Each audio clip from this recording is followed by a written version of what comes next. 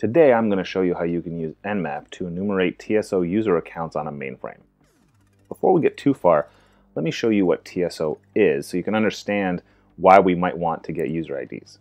So I'm going to connect to the mainframe using X3270, and I'm going to type TSO to get to the time sharing option, and I'm going to log in. Now I have a user account on this system, and I am now logged into TSO. TSO is essentially like the bash prompt of a mainframe. From here, I could list the catalog. I can do things like list datasets. So here I have a dataset called asm.exe. I can also list the contents of that dataset by typing the same command we did as above, but this time providing the members option. And you can see here I have two files. Now if I wanted to execute one of these files, I can just use the call command and provide it the dataset, name, and the member.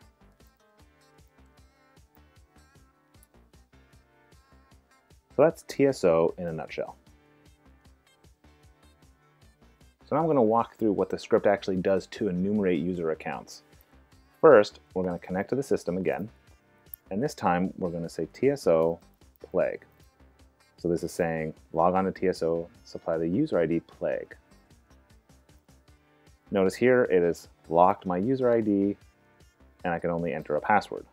I'm going to log off here and watch what happens when I connect again, but this time provide an invalid user ID. It tells me that the user ID actually doesn't work.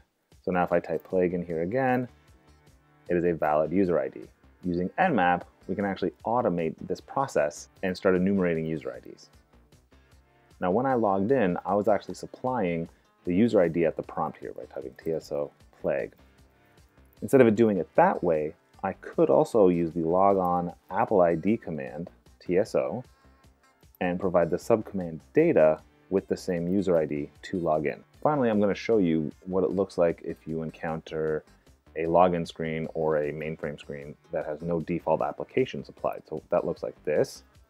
And you can see here, no installation default. If I try to provide the user ID here, it actually breaks.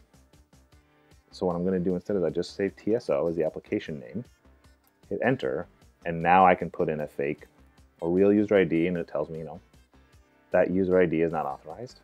So then I can try various other IDs until I find a correct one. Now let me show you how you can use Nmap to enumerate user accounts. So here we have a version of Nmap that I compiled today. And we're going to use it to check that the ports on our mainframe are actually in fact open. So I'm not going to resolve any names. They're open, and I'm just going to make sure it's actually TN3270, which it is. From here, we're going to use the script TSO-enum. Next, we're going to set some script arguments. Since the script uses the unpassword database, we can just do user db equals /users.text.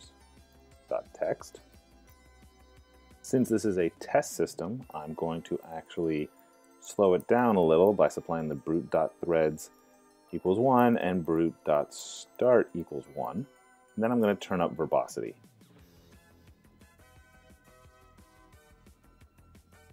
As you can see, it's trying various user IDs and trying to guess what those user IDs are, and starts finding valid user IDs.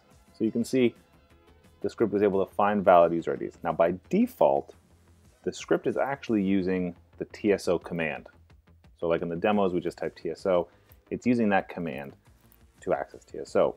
If we wanted to, we can actually change which command it's using to log onto the mainframe.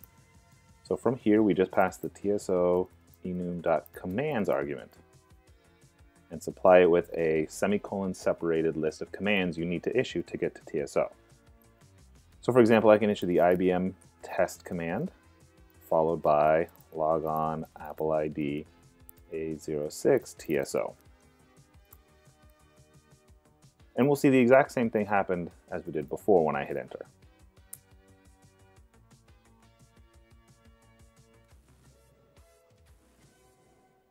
As you can see, you can either use the default TSO, but if that doesn't work, you can also use the logon Apple ID command to do the testing.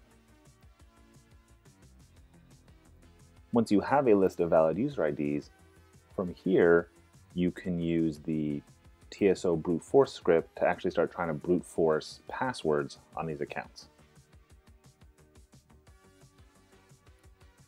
To disable this kind of attack is very easy. In recent versions of RACF, Top Secret, TSO, there is an option to check for a password before you get to the login panel. It won't give you any error messages, it'll just say either the user ID or the password is invalid. So here I'll show you, so we're going to log on, Apple ID TSO, I'm going to enter a fake user ID, and now instantly it says enter password. If I make up a fake password, it just kicks me out and says user ID or password is incorrect.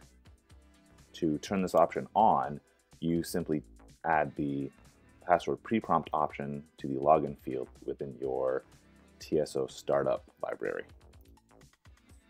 So again, here we have Nmap, and we hit enter, and this time TSO enumeration is going to actually error out and tell us that the password pre-prompt has been turned on, thus making the script unusable. So here you can see that enumeration is not possible because password pre-prompt has been turned on. Thank you for watching. If you have any questions or comments, feel free to leave them below, or you can follow me on Twitter at Mainframe767.